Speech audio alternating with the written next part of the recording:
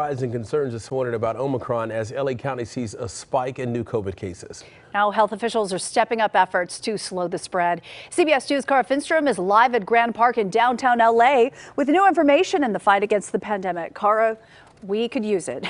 Thank you. Yeah.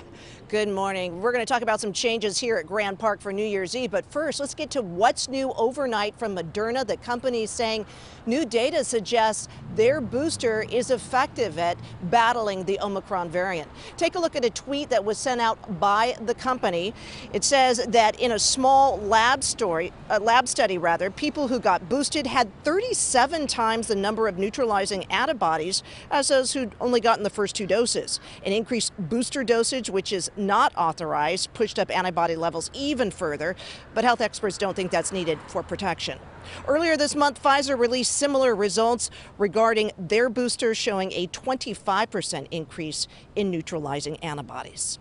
All right, let's go now to the latest COVID-19 stats from LA County. The Department of Public Health says the number of daily cases has more than tripled during the last 7 days, from 1,123 cases last Monday to more than 3,500 Sunday. Now, fortunately, hospitalizations have not surged like that. The big worry, though, is the holiday period ahead.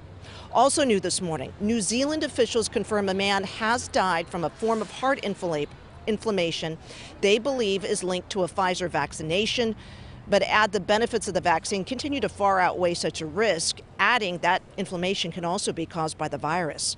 U.S. health leaders say vaccinations and boosters are the country's best defense against this evolving virus. If you're not vaccinated, I would say travel is really not a great idea, because you are in a very vulnerable place now with Omicron.